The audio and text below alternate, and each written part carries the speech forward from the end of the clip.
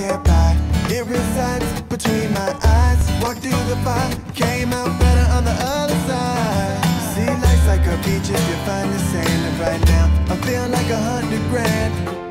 You are listening to Inspired Insider with your host, Dr. Jeremy Weisz. Dr. Jeremy Weisz here. I'm founder of InspiredInsider.com, where I talk with inspirational entrepreneurs and leaders like the founders of P90 X, Baby Einstein, Atari, and many more, and how they overcome big challenges in life and business. I want to thank Dan Kushel for introducing me to today's phenomenal guest. Today we have Dr. Jeff Spencer, founder of the Champions Blueprint. Dr. Spencer is a former Olympian, and over the last 40 years he has worked, you don't look that old, the last 40 years he's worked alongside some of our generation's greatest achievers: Sir Richard Branson, Tiger Woods, Lance Armstrong, U2, Olympic gold medalists, just to name a few. And it's not often I feature a fellow chiropractor as well. People call him the corner man to world champion athletes and business leaders. Dr. Spencer, thanks for joining me. Well, it's just a pleasure. Thank you, Jeremy. Just really just so grateful to be here. You know, since it's Inspired Insider, I always ask, what's been the lowest point, and then how you push through it? That's a good question. I think that, yeah, for sure. I would say a real low point for me was in '99 when I had severe mercury poisoning, but I didn't know that. And, you know, it was misdiagnosed. Oh, yeah, I got adrenal fatigue, and then you got a systemic mold infection. I just felt like everybody was guessing. You know, and the symptoms of that could be ALS, it could be MS, I mean, bad stuff. And so that was very difficult for me because, you know, as an Olympian, if there was an opponent that was tangible, that I could see and I could smell, then I could just get better and beat him up in the ring, you know? Right. But this wasn't like this. I was completely subservient to the very dramatic and pronounced and severe collapse of health that I had, where I was not able to function because of this. And to face the fact that I may have to live like this the rest of my life, which is a possibility. I've seen nightmares happen to people. That's what life is, you know? Right. And so facing that was very difficult, and wondering the path out of it. And is there a path out of it was difficult because it wasn't an earthly opponent. It was a different thing altogether. That was for sure my low point. For How sure. did you finally get past it? Or how did they discover what it was? I was in Australia for the 2000 Olympics to help the U.S. cycling Olympic team there. And I was there 2 weeks early to do a series of nutrition lectures throughout Australia, the 5 or 6 major cities there. And so my host, I told him about my experience and what I was experiencing. So why don't you come to my homeopath? And so we called him up, and they just happened to have an appointment available that Thursday afternoon. It was Thursday afternoon, so I went, and she said they got mercury poisoning. Wow. Because they did this testing. It was called transdermal testing, where they tested my acupuncture points against things that have been known to produce these symptoms, and they were able to correlate the problem with my body response to it, and that's how the first suspicion was identified. So they created a remedy, and I actually felt better. And so when I got back to the U.S., I found the best person in the U.S. that was qualified to be able to help me overcome the mercury poisoning, and eventually it took 3 to 5 years to get truly well. And I still suffer some of the effects of that I'll never get over. But to say that was the path, and so the learning curve from that is that, you know, life is unexpected. Right. Make sure you do something of value. It's not just about do whatever you want. It's about do something of value that outlives you, so that there's a permanent, immortal reminder and a footprint of you about what you did with your life that calls people to a higher game. Yeah. Also, you can't live life alone. If I didn't have the right doctor and I didn't have the right support system, I probably never would have recovered. Everyone needs a team. No one wins alone. Right. And then thirdly, you got to have a blueprint. If you don't have a blueprint that shows you how to negotiate life, you know, like this, I've done all the heavy lifting for everybody. It took 50 years to figure this out.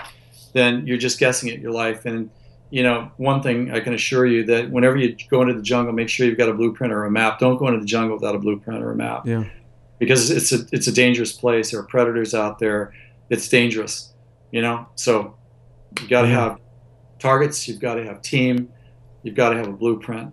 Yeah. If you got that stuff, and you got to have reverence for your life and decide that you're going to do something with it that creates immense value where you honored your talents. Yeah. That's what I learned from it. Yeah. So the last question is, what's been the proudest moment? Oh, there's no question. The adoption of our daughter.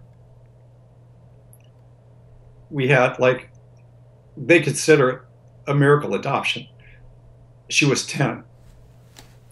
This is almost 7 years ago. She was up for adoption for 5 years, which means what? There's something wrong with me because I'm not adopted. Right, right. And just the difficulty and the challenges that she faced from where she came from are indescribable. But the point is that you can love anybody, you just do it. Yeah.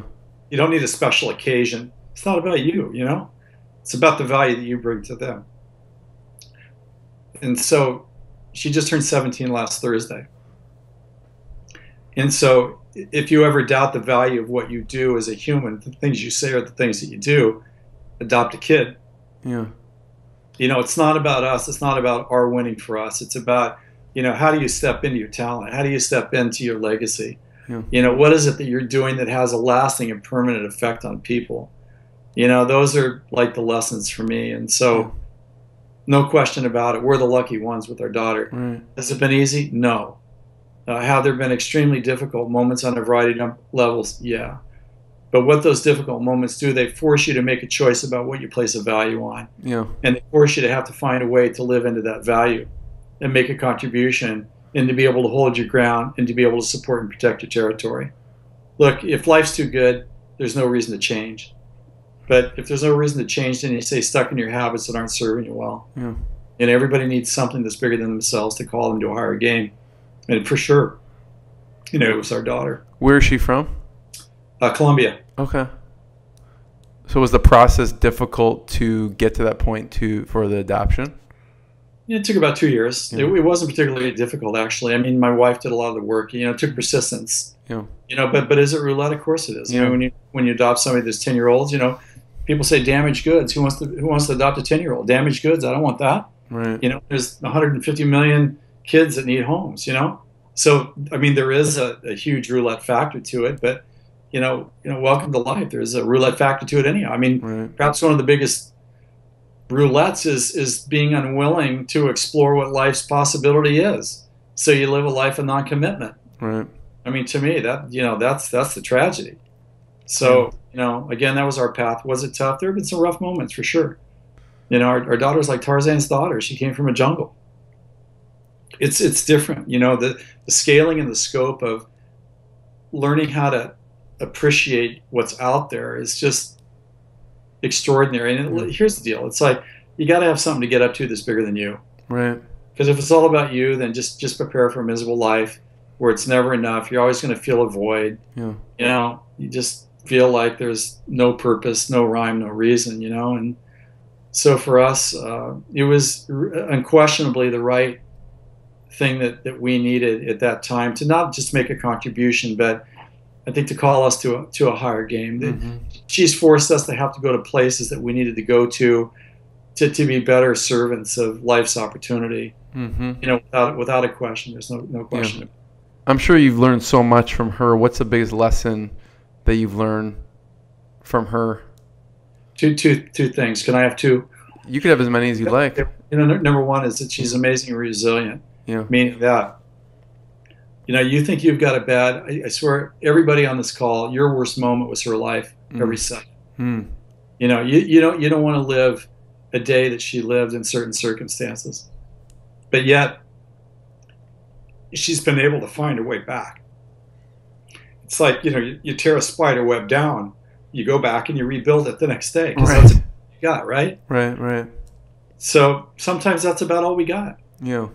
So the other thing I learned is that your love can't conquer other people's challenges. That's between them and life. Mm.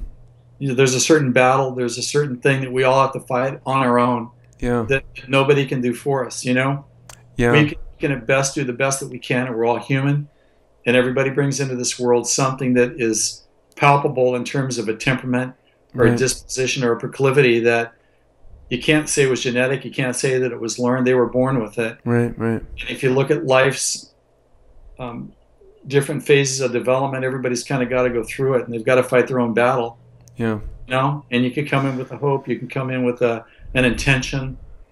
But at the end of the day, you know, people have got to fight their own battle, and there's only so much that we can do. Yeah, that's really powerful. I appreciate you sharing that. And it reminds me of one of the interviews you gave of one of your mentors that gave you advice when you were 18. I remember you saying that. What advice did he walk in and tell you? Yeah. I actually thought about that as a pivotal moment, but I kind of went with the mercury poisoning. But yeah, I was having a bad day, you know, and he said, "Would you like a helping hand?" And I said, "God, this guy, how does he know? You know, it's like if there's ever a day to ask me, today's the day." Right. And I said, "Man, yeah, today's the day." And he said, "You sure you want a helping hand?" Yeah. He said, "Well, if you want a helping hand, you got one at the end of each arm." He turned around, he walked out of the room. Yeah. It was the right thing. I knew it and he knew it. He couldn't save me. It's like I had to fight the battle myself. Right. Yeah. To learn that I had what it took to be able to engage life's challenges. And he wasn't going to interfere with that. Right. He did the right thing. He walked away. I knew it. So did he. Life pivotal moment, man. Yeah.